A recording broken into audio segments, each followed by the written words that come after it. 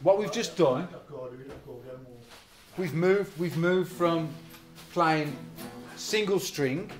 So let me do this on the diagram because I've got a bit on the video already. So you've got, if I take that out, so what we've just done is A home, middle string. I'm hoping this is picking up, but so, and then we've got, then when we go to D, we played the open string there, back to home. When we drop to E, we play the open string there. Fine, all well and good, right? So we just now instead of playing a single string for A, what we've done is we've added our finger there. That's on the video because it's the dart movement.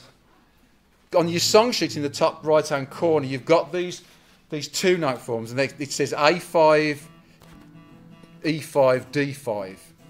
And that fingering for A5 is what I've just put on the board. But the trick is what you do is you navigate this sequence via the open string. This just drags along. It's like, in order to know where you're changing, you need to move the open string to the correct place as dictated by the contour. It's like walking a dog. It's like that just drags along with it. So on the diagram, you can just see on the sheet that it's the same shape, it's the same relationship. D5, all that happens with D5 is that it goes from here.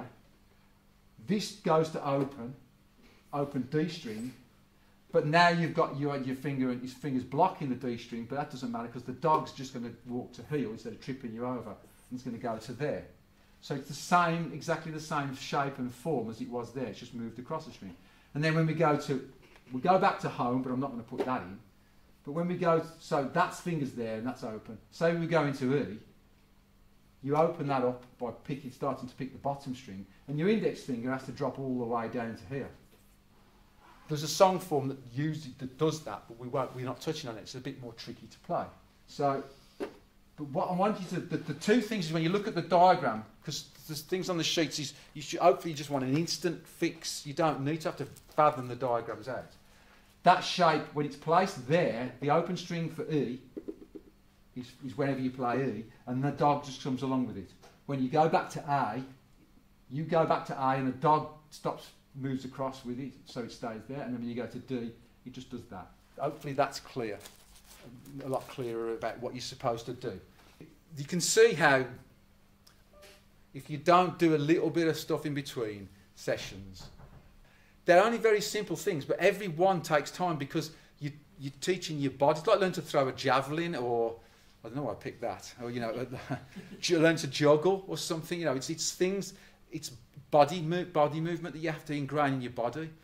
You can't think it. You can't think your body to do it. It requires repetition and on top of that, only you're making your body do these things, but it has to, every time you do it, the sound that hits your ear has to be consistent, so that the body movement relates to a sound. That's what your job is.